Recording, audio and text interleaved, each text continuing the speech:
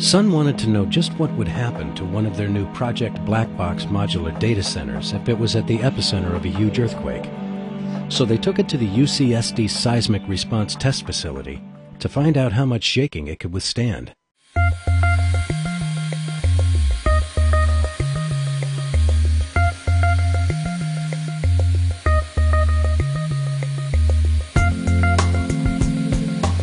The reason we're doing this is to verify the robustness, the mechanical robustness of Project Blackbox.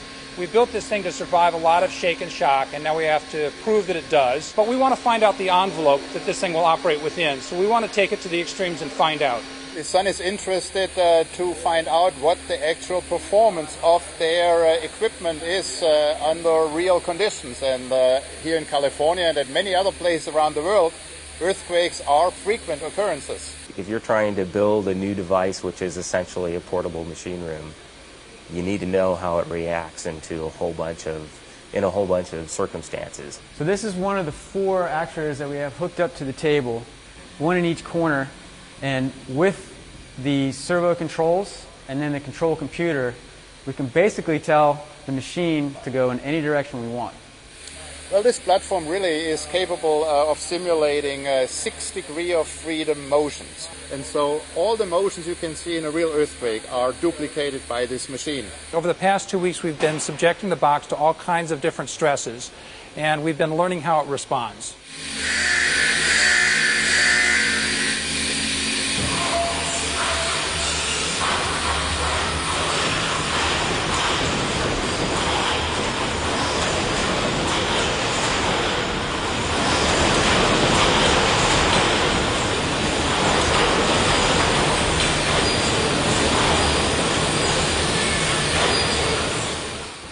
To simulate an earthquake, you really need a lot of horsepower.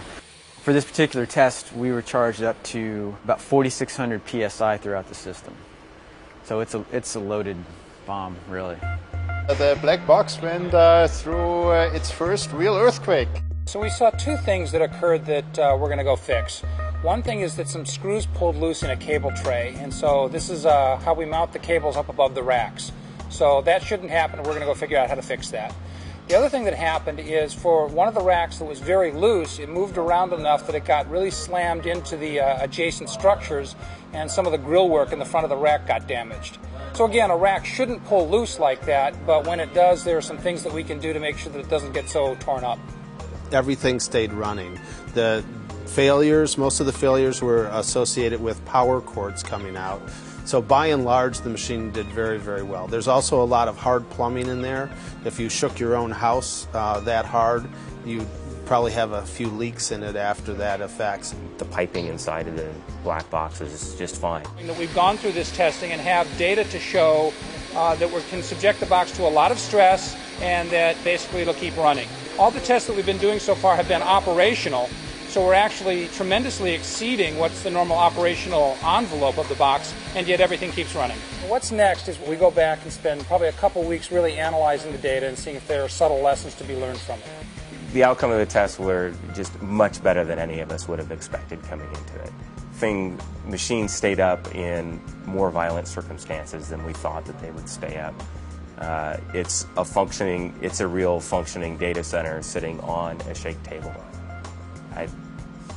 It couldn't have been better than that.